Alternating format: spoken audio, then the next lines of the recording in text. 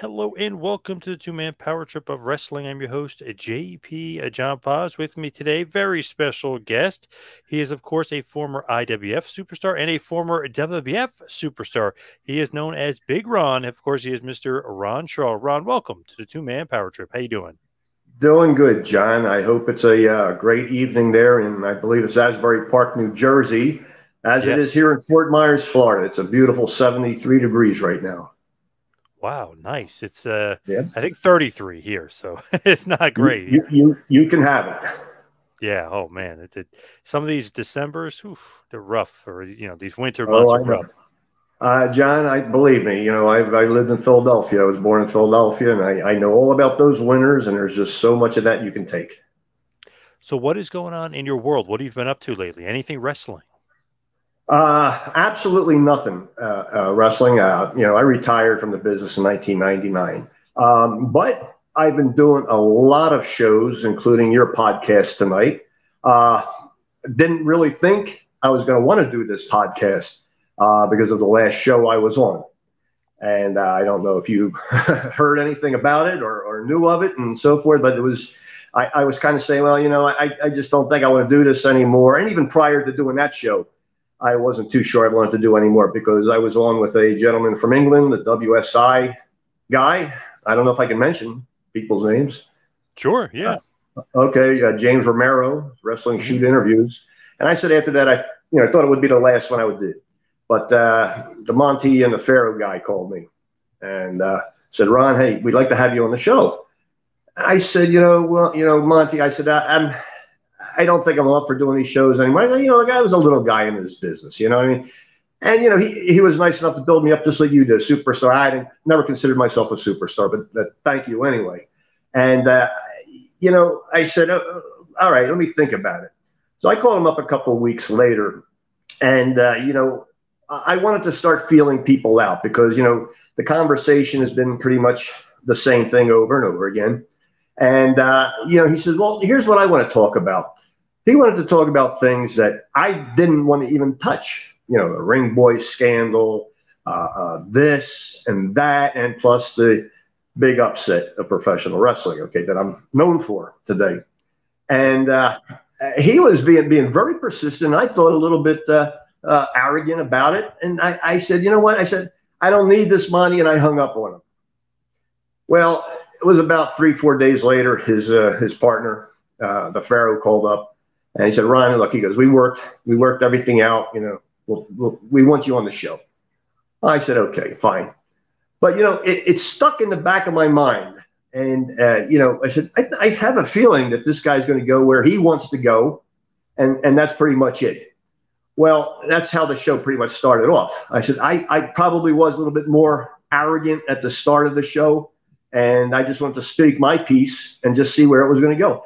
But he was being disrespectful to me, John. And this was something that was new to me because everybody's really treated me really nice on their shows. I've been on a lot of podcasts. This is now my 16th show since I started my website in 2015. And it was not even 5 minutes into the show that he was saying, well, you have to show me respect on my show. And the Pharaoh had to jump in and say, hey, it's our show, to give you an idea of, the disrespect that not he only showed me, he was showing his partner on the show. And let me tell you something. He has an ego. You know, he's had wrestlers guests on his show pop him in the teeth on the show, and I don't know why that's happening that way. Okay, this guy probably goes around to these wrestling conventions, John, in his Jimmy Durante hat and his Ray Charles sunglasses, just looking to get noticed. Okay, but if you take that hat off of this guy and those sunglasses off of this guy, he's just a punk. Okay, he's just a punk, and I don't respect the guy, and I don't care if he respects me or not. I personally don't care. But that's what I was going through. But when you invited me on your show, I went on the internet and I said, wow. I said, man, you got a lot of big names on that show. And I said, I need to be a part of it for that hour or whatever it's going to be and so forth. But, just get back to one more time because I don't want to elaborate on this too much. But let me tell you something. He said, never again will I have Ron Shaw on my show. He just doesn't want to be in the same building and work with Ron. So he doesn't want to invite me to his show live in the studio. And that's perfectly fine. But let me tell you something, John. If I ever came out of retirement, which I'm not, I'd love to be in the ring with this guy. I'd love to be in the ring with this guy. See if he would get smart with me in the ring. Interesting fellow. I don't know him, but interesting fellow for Mm-hmm. sure. Yep. Weird way to conduct interviews with famous wrestlers from the past. It's just a weird way to go about it. But hey, I mean, whatever works for him, I get, or doesn't work for him. Whatever. I don't know. I don't know. Yeah. So with you, I know we wanted to talk. We were talking about it off air a while back when we were talking about IWF and kind of getting started there. Who was the actual owner and promoter? Was that Killer Kowalski's baby? Was that his promotion? That was his promotion. When they ended the Executioner thing, him and John Studd, or it was Chuck O'Connor, I guess at the time, under the masks, and Walter retired.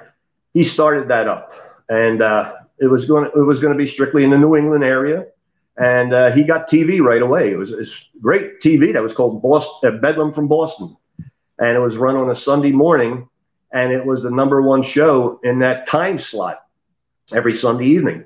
And I went to work for Walter for 2 years, but we merged very soon with Bruno Sammartino out there in Allentown. So we were doing the TV shifted over into Allentown, where we were doing that. But yeah, Walter was he started the IWF. Yeah. Was he basically how you broke in? He was your trainer. He was your guy. Walter was the only guy that trained me. It was 16 weeks, I think it was, in a gym, a Salem YMCA in Massachusetts.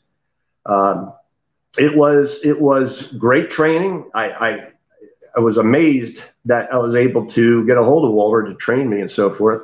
And we met up there one day. I took a ride up there one day, and he was showing me how it's kind of what the business is somewhat about without actually saying anything about it. And I already knew, what it was like. But one thing about Walter is he taught you how to even shoot if you had to. This was really, really good training. I mean, really great training. And Walter was a natural at this business, main eventer for his 30 years, But Walter was the guy. How'd you actually get into the business and connect with him to begin with? Were you just a fan and you knew you wanted to do this and somehow got in touch with him? I was 8 years old when I was introduced to this business. My cousin took me down to the dressing room in Camden, New Jersey. It was to watch the pro wrestling matches. Took me down to the dressing room, and my eyes lit up. When you're a little kid, these things are big on your mind for a while. And right from the start, I knew that's what I wanted to be. And a funny story happened. I said, we used to go down to Philadelphia Arena, me and a buddy of mine, and watch the TV tapings. And they also ran the one house show there once a month. And I went into the ticket office box. It was a Phil Zatko promoter. I don't know if that name rings a bell. Oh yeah. Okay. Yep. And he was counting the receipts the end of the night. And I told my buddy, I said, you know what? I got an intermission. I'm going to go run and talk to Phil Zatko, see if there's a wrestling school around. Well, I went into there, knocked on the door, went into there, and I said, Mr. Zatko, I said, I'm very interested in getting into pro wrestling. And at that time, me being 6'3", this was already, I was in probably 11th grade, okay, in high school. And I said, I was probably 240 pounds then. And he looked at me, he says, yeah. He says, I can give you a school in Reading. I guess he meant Reading, Pennsylvania. I wasn't too sure. And he started to write it down. And I said, Mr. Zatko, I said, I know there's a lot of show business involved with this, and trying to let him know that I knew something about it, and that was the work. Maybe it was a good thing that happened, because he threw me out of the box office for saying, these guys are getting hurt every night, and you're telling me there's a lot of show business in this type of. Right. And he threw me out. And maybe that was a good thing, and that was the only first time that I pursued a wrestling school until I saw Walter's school on it was a weekly evening magazine, half-hour magazine about his school. And I actually called up our Philadelphia station, and they gave me his phone number, and I called him, talked to him, and that was it. That's how I got a hold of Walter. When you are breaking in, like you said, you were a fan, you were interested. Did you know, like you knew the showbiz? Did you know like everything, like basically the kayfabe world of wrestling? Were you aware? Yeah, I think I was because I watched it so much. I would go to the matches even occasionally with my cousin, and I'm almost calling the high spots before they did them. He's amazed, when I'm telling him and so forth. And I mean, you can tell pulled punches and everything like that. I mean, I was very smart. It was like since 8 years old, I was already training, but in my mind, understanding what it was. And I guess that's why Vince McMahon Sr. called me down to the dressing room in early 1981 and said, Ron, he goes, you're a natural at this. He goes, are you able to travel? And I said, that was such a highest compliment that you can give anybody. Did anybody else ever get a compliment like that? I was just a young kid. And that's exactly who I wanted to go for. When I left Walter School, I said, Walter, I want to go to work for the WWF, where a lot of guys, maybe not understanding it, but sometimes they want to go somewhere else where they can get a name, and then come to the major promotions and work there. But I said, something. I said, I want to go there. That's where the top money is in the country, and it worked out. It didn't take me long before they were booking me regularly. At the end of 1980, in 1981, I made an awful lot of money in 1981 because I was working as the executioner. I was working as Ron Shaw, and sometimes twice in the same show. Doing double house shows in like Boston, or not Boston, but the Washington Cap Center in Baltimore, which are only 45 miles apart from each other. That's in the same day. I made a lot of money, so I did the right thing, apparently. So two paychecks, huh? If you wrestle twice, you're not just getting one check, you're getting two. You're getting paid twice. Yeah, exactly. When Kowalski is training you, does he tell you he can get you into WWF? Is it just known he can get you into WWF? Like, what's like the kind of protocol, or do you say, "Hey, get me in WWF"? Like you were saying, like you wanted to work there. Well, I think since he was already running his own promotion, he wasn't exactly, if anybody went up to him and asked him to go work somewhere, I imagine that may have happened. I don't know. It seemed like a lot of the guys when I left there.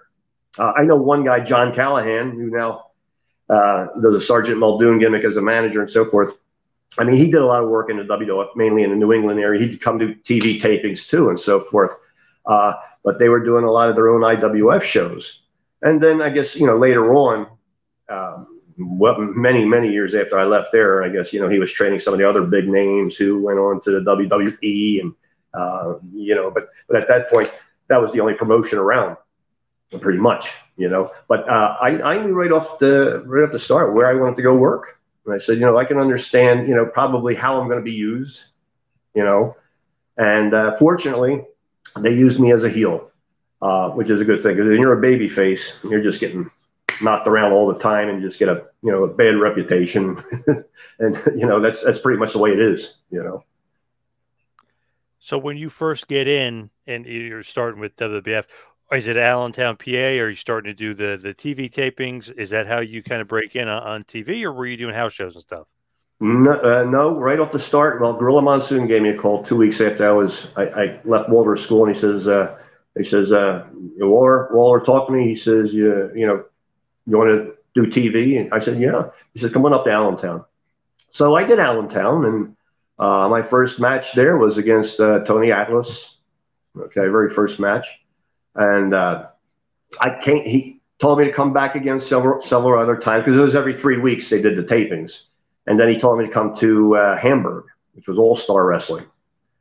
And then I started showing up in little spot shows around Philadelphia. They ran a lot of shows in Jersey, South Jersey, and it was just a 45-minute drive. And I'd go there many times. And Monsoon was the agent. And he would say, Ron, you got your stuff? I said, yeah, get dressed, because they were short somebody or they wanted to put on another match. I don't know. So there was many times I actually worked. Then they started booking me. And the last 3 months of 1980, I was getting 3 to 4 shows a week, which was pretty darn good. So, and plus it helped, John. I was 6'3". I was probably the biggest, tallest guy there. You know, when I first started out, my weight was low because I lost a lot of weight living in Salem, Massachusetts for a while, you know, and I was just starting to get my weight back up and training, lifting, getting bulkier and thick. I may have been 230 pounds when I first started doing TV there, but the weight came back to one where I was maybe 260. I did touch 270 a few times, but being 6'3", you know, get one of these little guys and they're beating this big guy like that, and you know, it looks a lot better. See, so that's why they kept me as a heel pretty much. I didn't maybe look like a heel, but I was. So it worked out well. What did you think of Gorilla Monsoon? You're mentioning that he's kind of the agent and stuff. What do you think about big old Gorilla? Gorilla was a nice guy. Oh, such a great guy. Always giving me help. You know, he gave me a pair of his boots when I started doing the executioner gimmick, and gave me a pair of his old black boots. And they were kind of short at the ankle, and I had to take them to a shoe place to add an additional 5-6 inches onto it to make it a higher boot, you know. But Gorilla Monsoon was a very nice guy, great guy. Easy to get along with? Oh, very easy, very easy. Yeah, you could talk to him anytime, and then you know he'll listen to you, and very important to the business. What did you think about Vince Sr., Vince McMahon Sr.? Great guy. You know, this is a guy who took me down the dressing room and told me, Ron, he goes, you're a natural at this. He was a gentleman. I mean, you know, he conducted himself like a true businessman. You know, walked around in a nice suit and just was so calm, relaxed, and you know, there was a story one time I had wrestled in Norwalk, Connecticut, I believe it was. And it was a spot show, and you know, they would give you an advance at the time, sometimes $50 or $100, you know. And I think that show paid $300. And some of these things I can remember, some of the things I can't, you know. But this particular show, and I'm wondering how come I didn't get paid for the rest of this show, you know. So one day I decided to go in there. I knocked on the office door, and Mr. McMahon, you know, Senior, he said, "Yeah, come on in, Ron." I said, you know, sir, and I always called him sir or Mr. McMahon. I said, you know, I didn't get paid for Norwalk, Connecticut. He goes, okay. And he checked his briefcase. I guess he went to see what the payout was for that, and gave me $250 right there on the spot. You know, never had to beg, plead, or anything. but you know, it's not just that. The guy was a gentleman. I mean, there's nobody in this business can say anything bad about him. Was it a mistake that you didn't get paid? That was just yeah, it was a mistake. Yeah, it was a mistake. I can't clearly say if at the time, because we used to get paid cash. Okay, when you went to the TV, they finally give you the rest of the money from the past 2 or 3 weeks sometimes, and then it went on to them just sending you checks in the mail. So I can't remember if it was a check or it was cash at the time. That part I don't remember, you know. But it was an accident. He's a very honest guy, though, it seems. Or was. Tremendously honest. Yeah, we're talking about Vince Sr. Yes, tremendously honest. What is the story of him walking around with like quarters all the time? What was the thought process behind that? Well, I guess it's just like you or I sometimes. We might have our keys in our pocket, and we're just our hands in our pocket, we're jingling those keys, or sometimes what I like to do is I'm walking into a department store. I had the keys in my hand, and I got my finger through the key ring, and I'm just tossing them around a little bit, so forth. I don't know. I didn't think of that as anything abnormal, but yeah, he did that a lot. You know, did that a lot. Yeah. Yeah, it's funny. It's something the wrestlers always said. Like he had the quarters. Like you know, you hear That's the click right. clack of the change. Yeah, Yeah. he'd just be, you know, a little bit like this, and then maybe in one hand he's just shaking them around pretty much, and I don't know what that meant to him to do it, but yeah, it was quarter. I guess it was quarters. 50-cent piece would have been a little bit too big, but you know, great guy, amazing guy. Hey, I wonder what the psychology is behind that, or if there is even anything behind it. Like why I do not know. I'm not into that psychology arena. very early on when you're there, you end up wrestling Hulk Hogan. Obviously, this is 1980 or so. I mean, this is early Hulk. What did you think about Hulk at that point in his career? Obviously, he'd go on to become arguably the biggest star of all time. But what did you think Sure. about him in 1980? In 1980, when you first seen this guy, I think, what was he, 6'7"? I Just think six about, yeah. seven, Yep. and I mean, as big as he was, and having that type of a body on him, and that long blonde hair, I said, man, this guy is huge. And the first time I saw him was in Allentown, because the dressing room was just one big hallway, just covered by what do you want to call it, cloth or canvassing and so forth. So everybody was there in one dressing room. So you look at everybody and see everybody, and I say, this guy is huge, and I worked with him one time in Allentown, and but he was a little unsure of himself. I know he had some experience already. I imagine, I don't know how many years, maybe a year or two, did he have experience? Maybe you know that, John. I don't know, but he certainly seemed a little unsure of himself, because in our match, he sat me up on the turnbuckle and just walked over and gave me a little smack. And it wasn't a hard smack. It was just a little bit like that, and backed off. And then we went into the finish. And back in the dressing room, he says, I don't know why I went for that smack on your face. he just told me that, I shrugged my shoulders, and I said, and he thanked me, and that was it. So, yeah.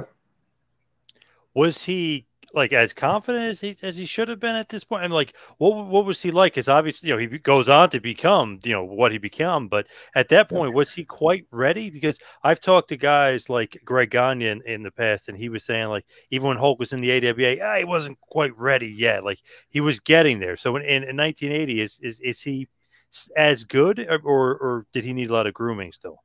I think he still needed grooming. I mean, because they didn't have him there that long that I can remember. That maybe he was working as a heel in some championship matches, and then he went away. And maybe that's where more of the grooming came in, or the grooming was taking care of his first year or so in the WWF. I don't remember too much. Like you say, other people probably know a little bit more than I do on that. But he went away, came back, and that was history. Did you like him as a person? Like, did you guys get along backstage, or you didn't really spend too much time with him? Well, there were times I could talk to him and so forth. He just come up to me, hey, Ron, how you doing? And I'm doing good, man. We were to talk a little bit. He's a busy guy, and he'd mainly go around, say hi, and then he'd go into his own. He pretty much had a dressing room of his own, or he was just maybe away for most of the guys and so forth. But easy guy to talk to if you wanted to. I never came across anybody. I mean, I didn't try to talk to a lot of the bigger name, the heels, like Macho Man Savage, because he was always in his own dressing room with his wife and so forth, and Dr. D. David Schultz, he was his own personality, guys like that. So the talent hung around with certain talent, so forth. You know what I mean? And yeah, it just all depended. But Hulk was he'd give you the time of the day, if you asked him.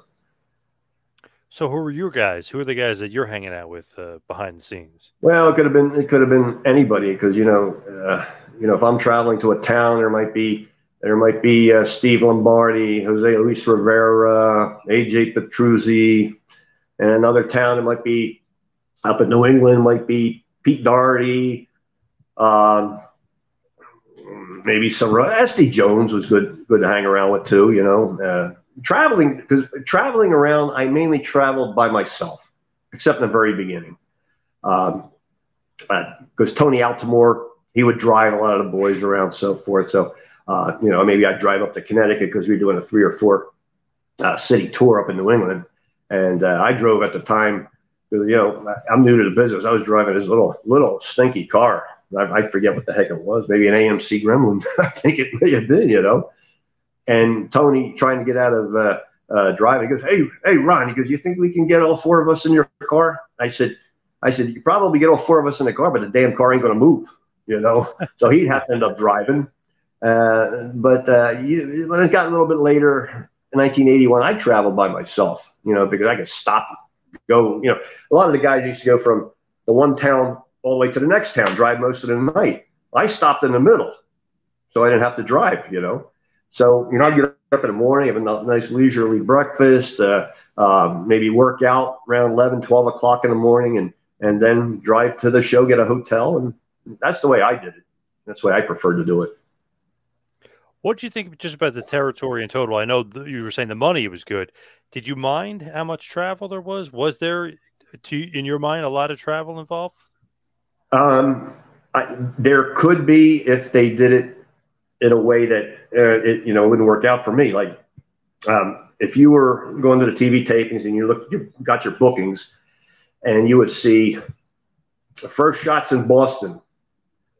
My second shot might be in Harrisburg, Pennsylvania. Oh gosh, I got to drive 300 miles up to Boston, come back 300 miles. Then the next day I'm going to Harrisburg. But what they would normally do is when you would do a town, you'd do, let's say, Connecticut, then you'd go to Providence, then Boston. Okay. Now that was no problem to do, but when I had to go shoot 300 miles and then come back another 300 miles, then go do it. And that happened a lot of times. And there was a lot of times it was really great. It was very easy. But when they used to do spot shows, tremendous amount of shows in Pennsylvania and New Jersey, they were the greatest. I was home every single night. I love that. That was the best. Sure. Because it seems like, Northeast, the travel might not be that bad, but to me, you're right. It's like New Jersey, Connecticut, then you go up to Mm-hmm. Boston. I mean, they're pretty long travel days. If they, like you said, if they don't book it right, or if the town is Boston and Elizabeth, New Jersey, or something. I mean, it can get a little crazy. Right. Yeah. As I say, the territory went from Maine, Vermont to Pittsburgh. Occasionally, they go over the line into Virginia, down to Washington D.C., and anywhere's in between. But I worked every house show in the territory. Maybe two, 3 times, and some even more. And I was surprised Madison Square Garden as many times as I worked there. In 1981, I worked 6 times in Madison Square Garden. That's just after their 3 or 4 months of being in the business.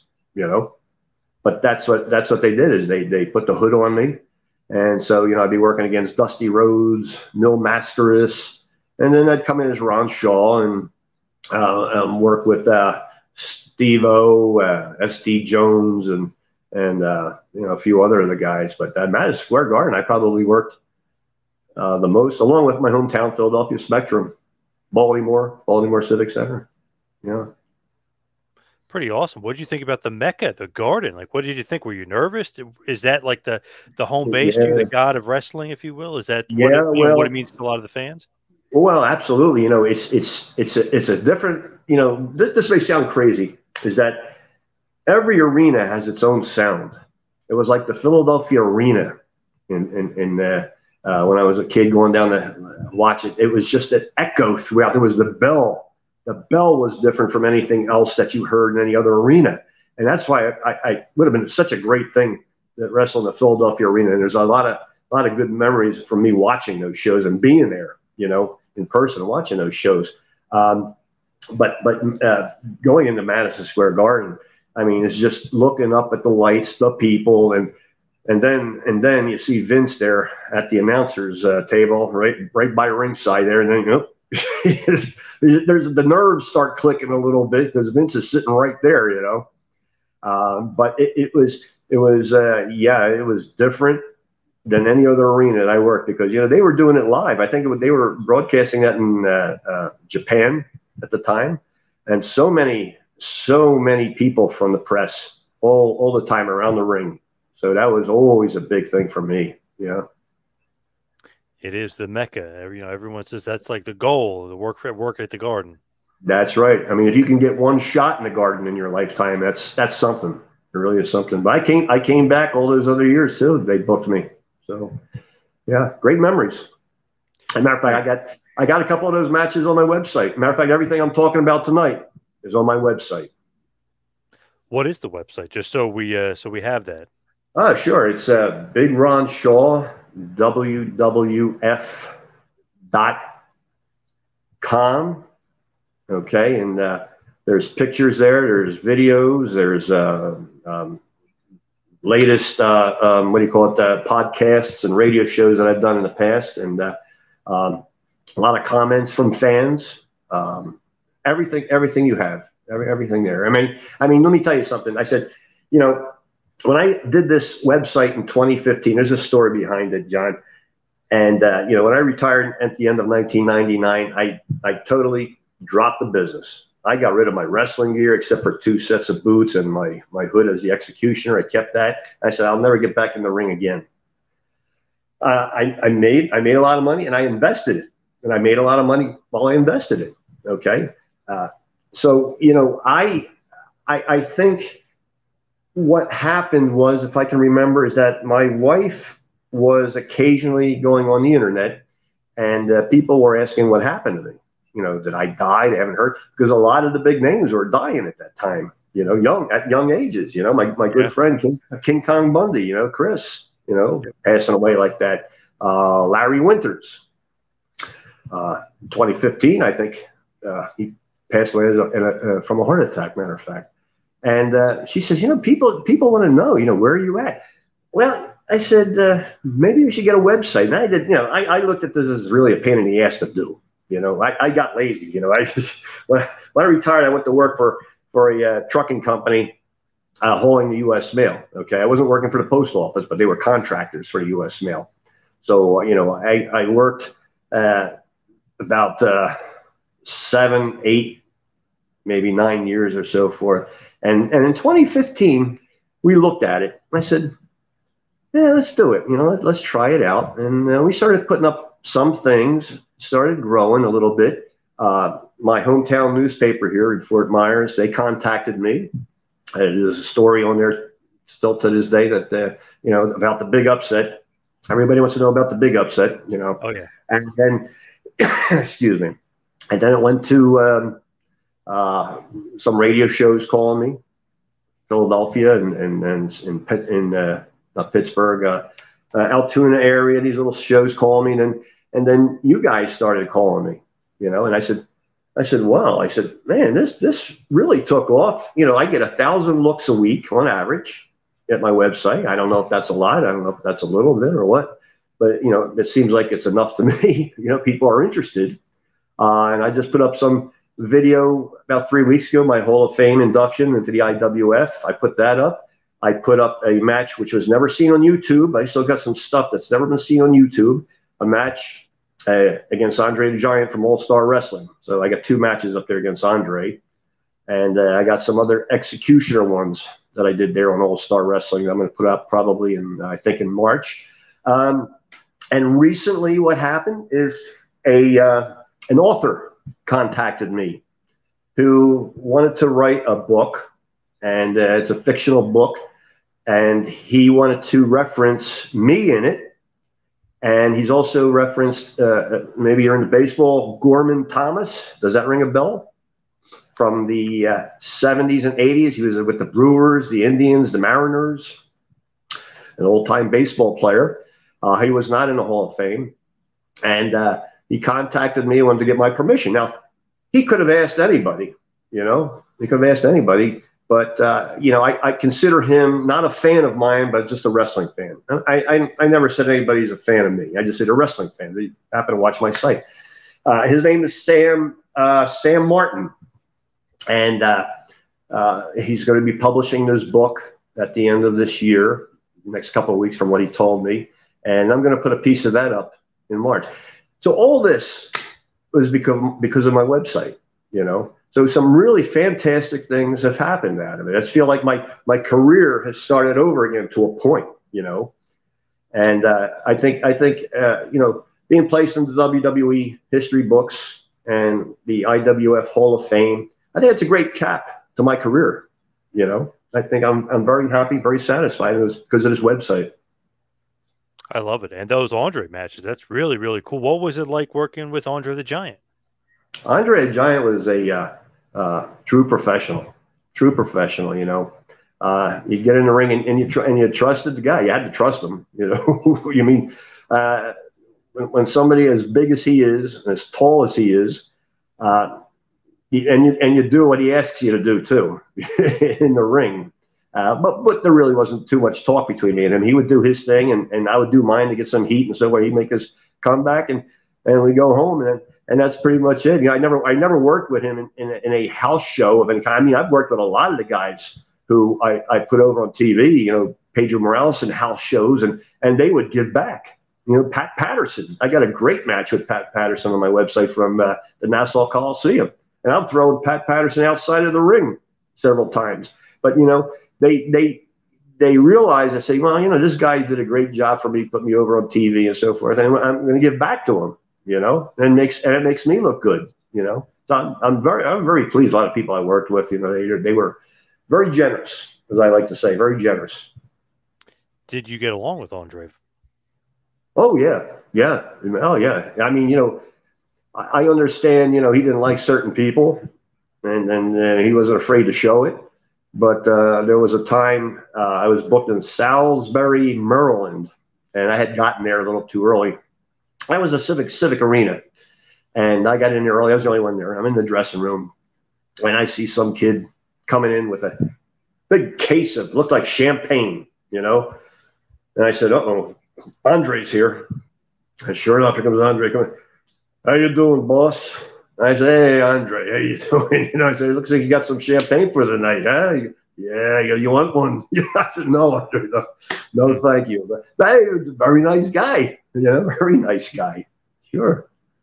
So the stories of his drinking aren't exaggerated; they are actually true. Well, yeah, I don't know what he was in his earlier years wrestling, but I think from what I had heard, and the story goes, is that, you know, when he knew he was like slowly dying of that gigantism disease, whatever that is, uh, yeah, I just wanted to enjoy life the best he could. You know, yeah, he was a big drinker, and Arnold Skolin, you know, those two, they shared many a bar stool together.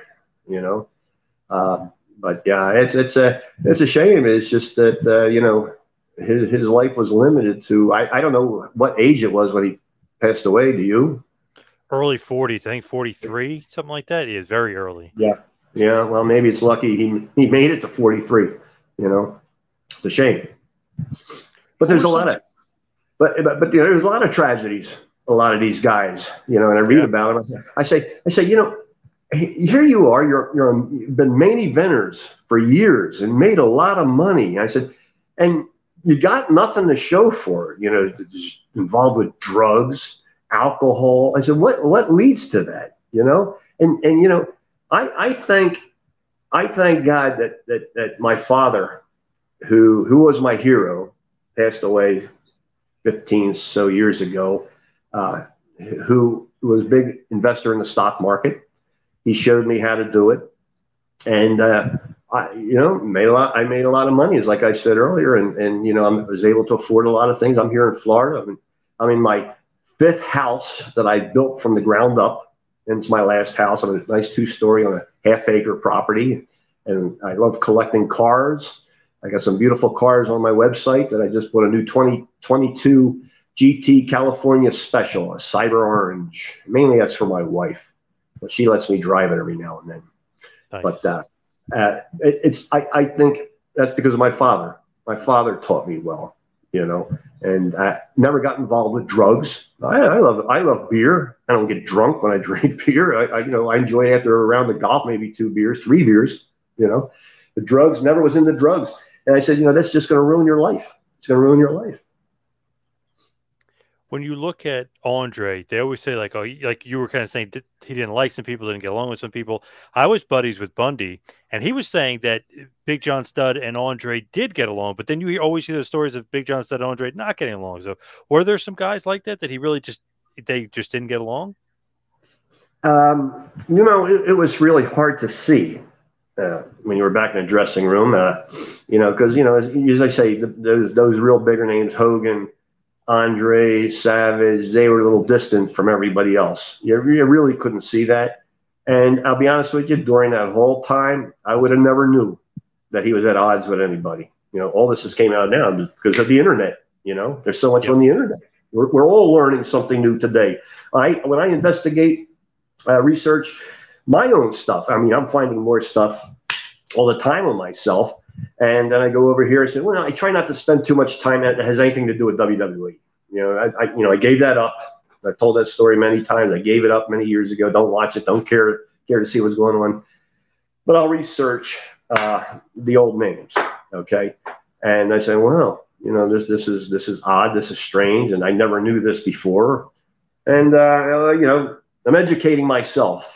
I don't spend all day watching this, but, it's part of my research on my background of myself, because, as I say, I come across so much stuff, and other guys that I knew too. And I take my time and I'll read about it, and it's interesting, very interesting to me, I love looking up the stuff and be like, holy shit, like 1982, you had a world title match against Bob Backlund, like stuff that you wouldn't remember. But then I was like, wow, world title match. Nice. It was as the executioner.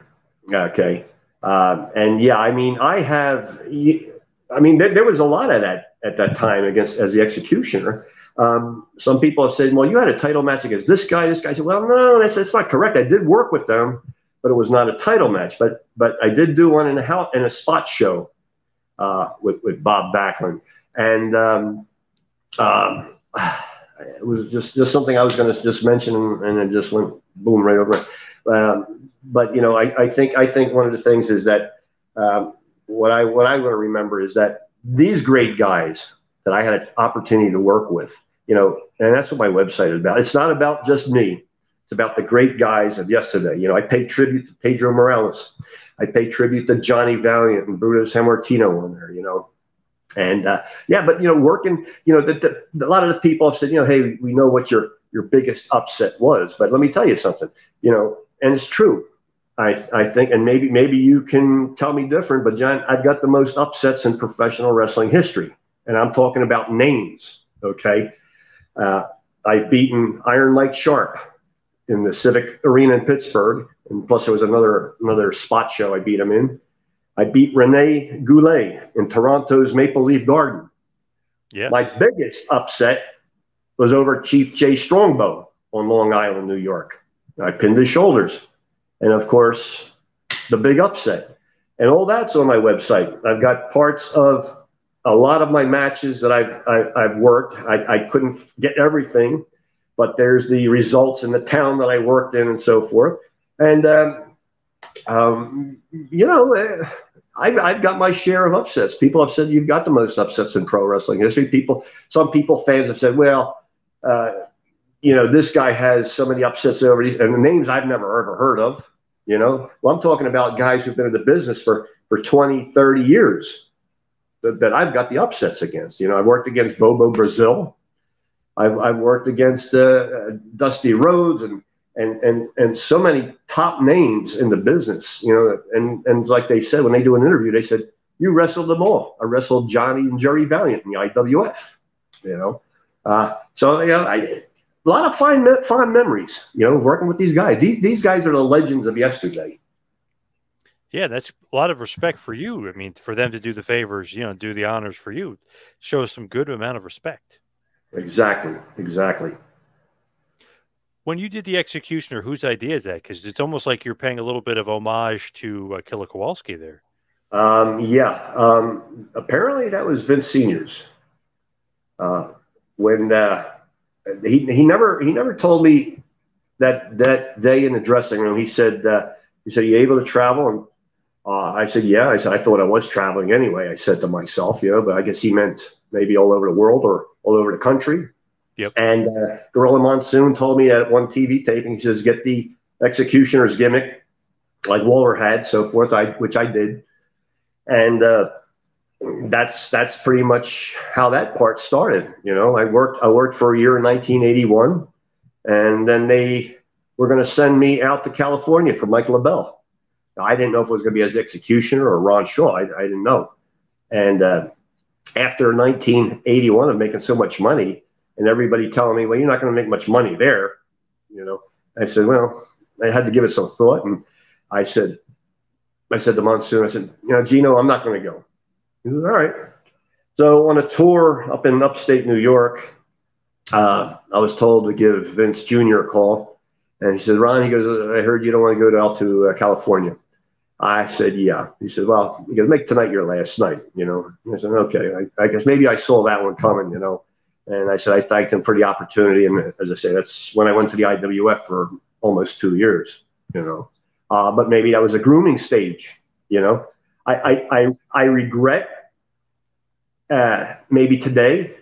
At the time, I kind of didn't, you know, because I don't know what was supposed to happen out of that.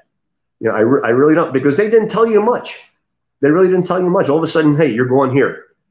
All right, why? You know, I didn't ask anybody why. You know, I'm green. You know, so almost the 2 years that when we merged in the IWF with Bruno and everything, we were working a lot of shows. I mean, I can't say that of all those shows that were sold out, but we were guaranteed. Okay, we had some backers.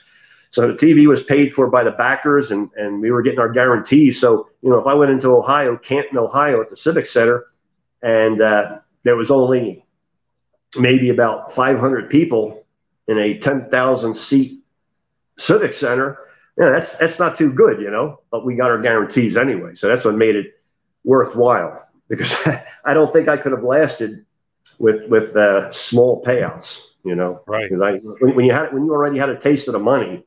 So, you know, this was getting me through. You know, this was getting me through, and we saw the end of it coming. And such a coincidence at the time when I decided not to go up to New England to do some more IWF shows, I gave Vince a call, and he says, "Well," he goes, "give my father a call. Okay, he'll let you know if we'll bring you back." So I had to call him in Florida. And he says, "Well, Ron," he goes, "you know, the roster's full. We got 30 some odd guys." He goes, "But you know what?" He goes, "Come on back to the next TV." Well, I came back, and it wasn't about a week or two after that, Bruno was back there already doing color commentary. Because, you know, during that time, they were having an outing pretty much. I think Bruno was suing Vince and so forth, back and forth, whatever it was. But then it came to that agreement that he would do color commentating. But it's funny how we both came back at the same time, pretty much, you know. Yeah, what did you think about Vince Jr.? Because that's a completely different era. I mean, we're going into the Hogan era here with a completely different mindset. Yeah, I didn't talk to Vince too much because he was always busy. I have to say, you know, when I did talk to him and so forth, it was just, you know, just short and sweet to the point, and you know, do your job and what you're supposed to do here, and everything's fine. And I never gave him no problem. Never gave him a problem. I mean, he was a totally different guy to deal with. I mean, you could tell he had an attitude. He was getting an attitude, you know. And when his father passed away, yeah, I guess he was just a different guy. He was going to run things his way, and it was going to be that way. And look, you see what's happened today. I mean, what he made the business. I mean, it's not something I agree about, you know, but it's now entertainment, you know. But this guy, I have to tell you this. This guy was the greatest promoter in the world. He could make a hard-boiled egg the world champion and make the people buy it. That's how good he was. Yeah, no doubt about it. Yes, greatest promoter of all time, for sure. Exactly. Yeah. What do you think is some similarities and some differences with him and his dad? Because so many people said they were so much different. His dad is so honest, and he wasn't as forthright with some people. Like, what's the similarities and differences with him and his dad? Well, you know, what I could see was that, you know, of course, you had to be one of the top guys to understand really understand the difference. But what I had saw is that, you know, Vince Senior was just a very calm guy who took the business, you know, seriously and where it was and so forth. And Vince was a little bit more of a brash, more of the attitude, and probably showed it and wasn't afraid to show it. And, you know, but as I say, you know, you had to be a top name to really deal with the guy. I mean, you know, when you were like King Kong Bundy and calling Vince Senior up at home, or Vince Junior up at home, and saying, "Hey, look, this ain't going to work between me and Hogan," blah blah blah blah, and so forth. Again, this is a story that, you know, Chris told me a couple times. You know, when he was working the Bundy gimmick and so forth. I said, "Man," I said, "that took a lot of balls for you to do that," you know. But I guess he could do it. You know, if you're gonna meet Hogan for a championship all around the territory, I guess he had some ideas that he wants to throw at him. So, you know that those guys knew pretty much. I didn't see. But the difference between the two of them was is that one was so calm, and the other one was more, I guess, energetic to do do what he was going to do, and nobody was going to stop him either. Yeah. Oh, yeah. It just was one of the things. It became a global phenomenon. It wasn't just a Northeast regional thing anymore. It was global. It was worldwide.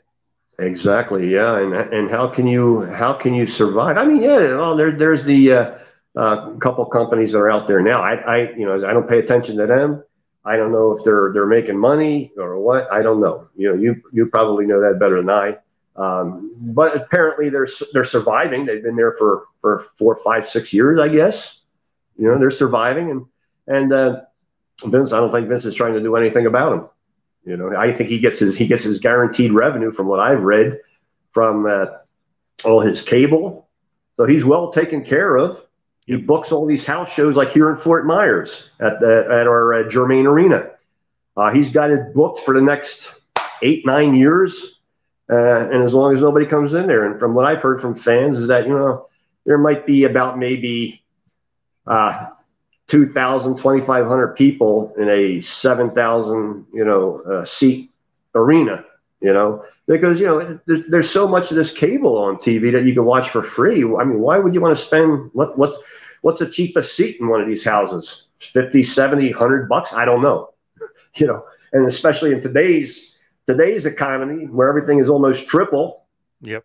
It's tough to fill those seats, but I think the reason I guess he does that is that he guarantees there's no other company that's going to come in there, so he's got them all locked up. And that's from what I've read.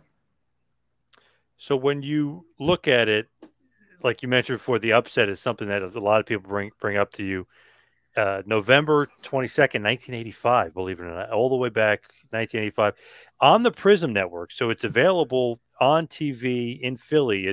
They're filming it for TV. You beat David Sammartino. What happened with this upset? Because it seemed like, hey, it's Bruno's kid, David Sammartino. He's not losing here. I mean, it's a TV match. So what really happened here? Was he even supposed to lose? So what happened with David Sammartino?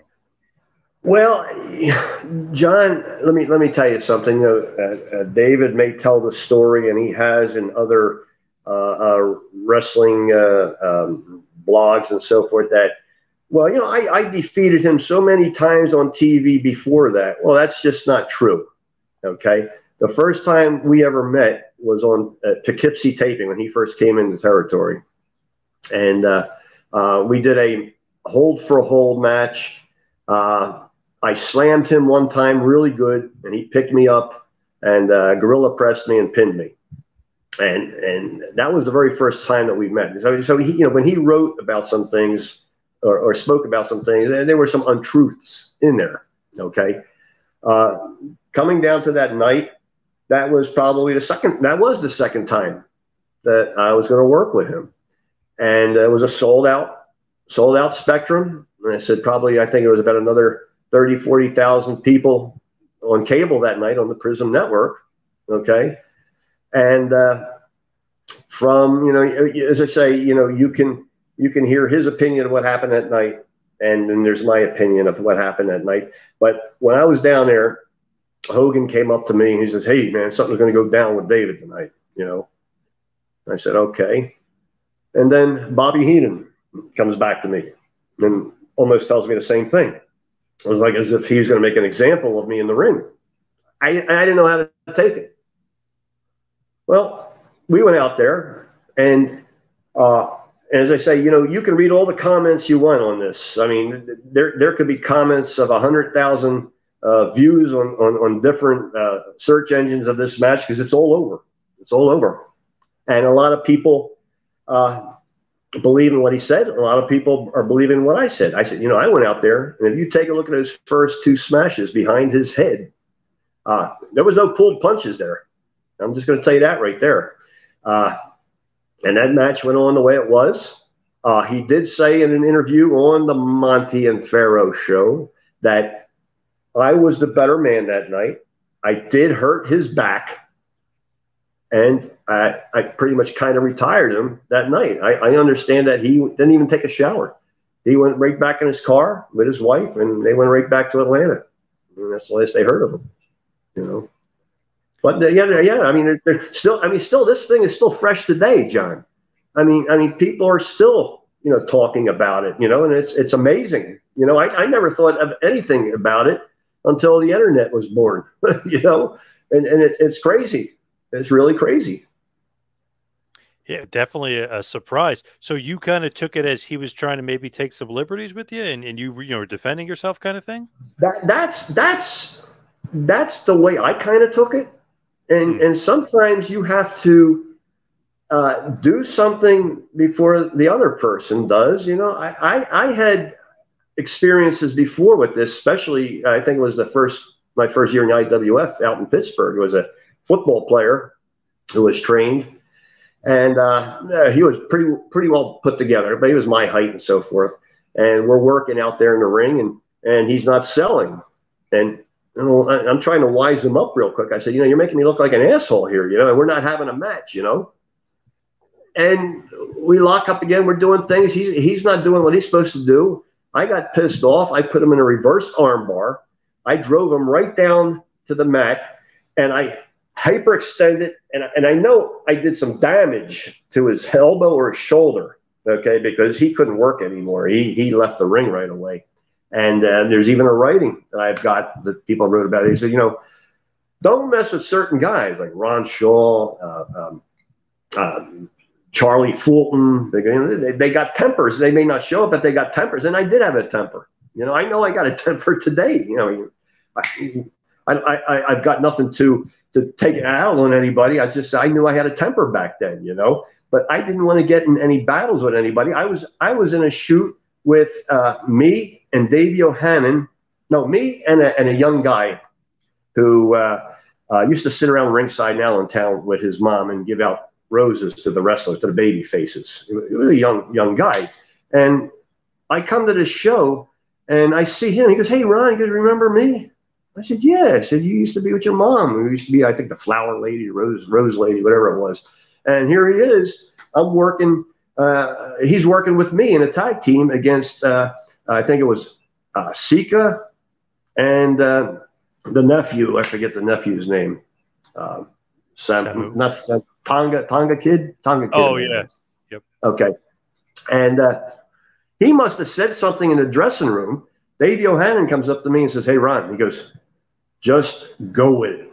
Just go with it." I said, "I don't know what the hell that means." I said, I wasn't being part of this thing, but he said something in the dressing room, and all of a sudden they start beating the shit out of him. I mean, they were jumping off the top rope. He was spitting out blood at the end. I never even had a chance to tag out with him. They just mopped him up real quick, pinned him, and that was it. That was his first match and his last match. I know that for a fact. Wow. He got so injured, and Yeah. I know if I would have tagged out there, which they weren't going to let him do that. He wanted to tag out with me and so forth. And I said, I know what this is about. And I said, the poor kid, I don't know. Still to this day, I don't know what he said, but he had to mouth off in the dressing room, say, "We're going to do this, we're going to do that." You don't do that. Your first day or whatever it is, you just shut up and listen.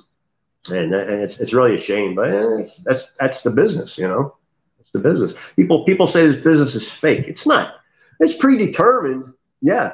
But and I take offense to saying that they say we're actors.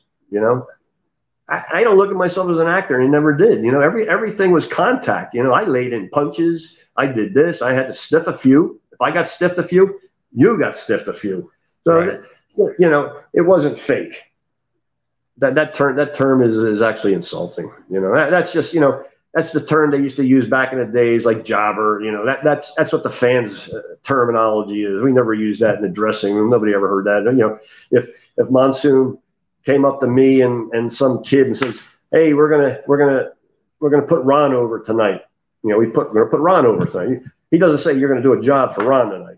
See what I mean? Right. So Right. the terminology that's all the fans' terminology, and I don't take offense to it. There's out there Ron Shaw jobber taking on that don't offense me. Don't bother me one bit.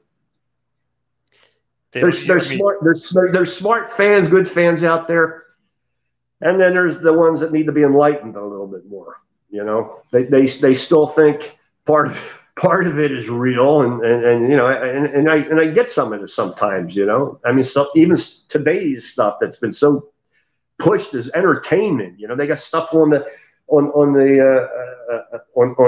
computer where they're practicing what they're going to do during the match. And there, somebody took video of it, and they were two pretty big names. I forget who they were, and they put it on the internet and so forth. Well, who cares? You know, everybody knows it's a work now. You know. Yeah. So why did you end up leaving WWF when you did? Like, were you just done with wrestling? Were you done with the business? Like, what was the thought process behind leaving? Um, I have to say, you know, first of all, in 1980, when I came back in early 1984, 1st January in 1984, I was working, getting booked like crazy. 85, like crazy. 86, they brought in George Scott, and he brought up a couple of his guys. So then I saw my bookings drop. So, you know, I first started saying, well, you know, I'm not going to be driving all the way up to Poughkeepsie. I'm not going to fly up to Canada to do the other taping, you know, even though they paid your airfare and so forth. That's just not worth it to me, you know. I said, if I drop down from 5 bookings a week down to maybe 2, you know, that's not too good for me. So in 86, Rick Martel was leaving, going back up to Dino Bravo up in Montreal. He said, Ron, he goes, why don't you come on up? I said, nah, I said, maybe my bookings will come back. But then 2 weeks later, we talked again. He goes, look, I'll fly you up. He goes, we'll do TV and you'll get a couple of house shows around it. He goes, just let me know what your bookings are with Vince. I know you don't want to lose them. And so I not only was I doing it, and he was doing this about every 2 weeks. So I was getting an additional 8, 9, 10 shows out of him. And then I was also getting work with Crockett because I did some shows with them earlier. And I gave him a call, and they said, well, yeah, you know, come on down to Baltimore and Virginia. It's nothing. You don't have to do no TV, nothing like that. And they were just trying to help me out because I was always there. You know, if you called on me, I went. Right. So they were helping me out. So I was working. 86 was a busy year, probably the most travel that I've ever done. But, you know, I made less money because I wasn't working with Vince. So came back in 87. They started booking me again. 88 started to go downhill. And they were like eliminating guys like me, Fulton, and using guys like S.D. Jones and Mike Sharps, those type of guys to put over the bigger stars. See what I mean? Right. So those bigger names are now we're putting over the new bigger names. And so my booking started dropping. And then this NWF opened up the same year. So I went with them for 2 years. So that's when we did the Executioners gimmick, me and AJ Petruzzi. And I've got those matches also on my website too. So 1990 came around. I opened up a wrestling school with Larry Winters. And then we merged with a Joel Goodhart. I don't know if you know him. Yeah, TWA, right? Yeah, TWA. Exactly. And they were using me pretty much as a manager type of a thing. And I didn't really care for that too much. I did do a big show at the Philadelphia Civic Center there where I was a guest referee between the Sandman, who was one of the guys I trained, me and Larry Winters trained, and a young guy, forget his name, where I was a guest referee. And we did something there at the finish. As I say, that's on my website. We did something at the finish where the fans started bombarding me with trash. I got out of the damn ring, ran back, and somebody yelled out, man, Shaw, I'm going to stab you tonight. And I created so much heat in that match. Yeah, I mean, you have to go see that. And but I just didn't, you know, I wanted to be back in the ring, wrestling. So I started thinking about it, and I gave Walter Kowalski a call, and I said, Walter, I said, you know, thinking about getting out of the business. You know, I said, this is this way, and this is going on. And he goes, how's your passport? I said, oh, it's up to date. He goes, I'll give your name to somebody. Are you able to travel? I said, yeah. So I think primarily most of the 90s, like the first week of each month, I got booked overseas, you know, was to a lot of places, a lot of different countries. And I was still working for some promotions, just not the TWA to fill it in. So, you know, I worked 20 years, never had to have a part-time job. You know, I made a living. And just at the end of 1999, I said, well, that's it. I think I'm done. I wanted to move down here to Florida. And that's what I decided to do. I said, you know, when I decide to do something, I do it, you know. And it was the right. I took 2 years off completely, and I had a friend down here that I met, and he says, "Hey," he goes, drive a truck, haul U.S. mail. It's great money and so forth. I said, okay. So, I had a CDL, which was many, many years ago. I had a CDL back in Pennsylvania because I was working construction with my father prior to wrestling and driving a truck a little bit. So we just had to go get a Florida CDL license and so forth, and went right to work with them, And so I retired. I'm 65 years old now, John. And I think I retired about 10, 11 years ago. And so I'm just enjoying playing golf at the pool. I got my own gym here at the house. I work out, and I'm just enjoying life. Fortunately, I'm healthy. I'm only 235 pounds. But, I'm older. I'm glad not to have that 270 pounds anymore. Yeah, there you go.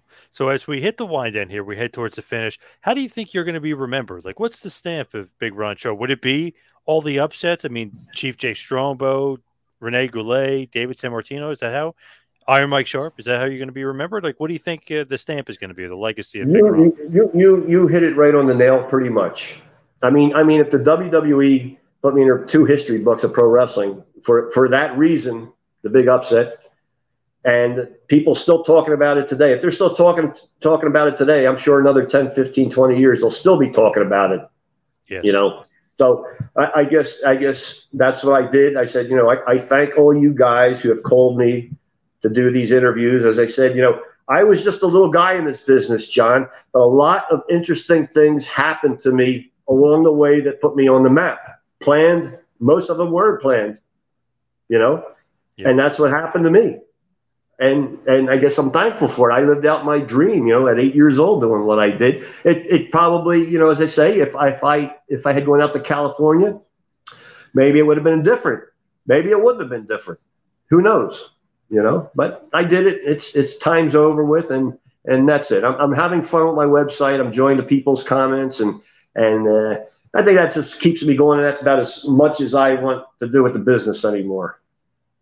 Again, give us one last push where everybody can find you and find the website. It's all over the place. It's Big Ron Shaw, WWF.com. And you can see everything you need to see on there about my career. And as I say, it's not only just about me, it's about those great, great talent that I've worked with all those other years. And we'll never forget that era either, man. Those were the days when professional wrestling was professional wrestling. The golden era, if you will, for sure. Exactly. So, Big Ron, thank you so much for all the time. Really appreciate it. John, I want to thank you, and I'm glad I was decided to do this show because, as I say, with the big names that you had on there, I needed to be on this show for at least an hour, and you were very generous to me today. Thank you. Yes, no problem. And you will be added to that list with those names, just like you always were. So thank you for Great. coming on. I appreciate it. All right, my friend.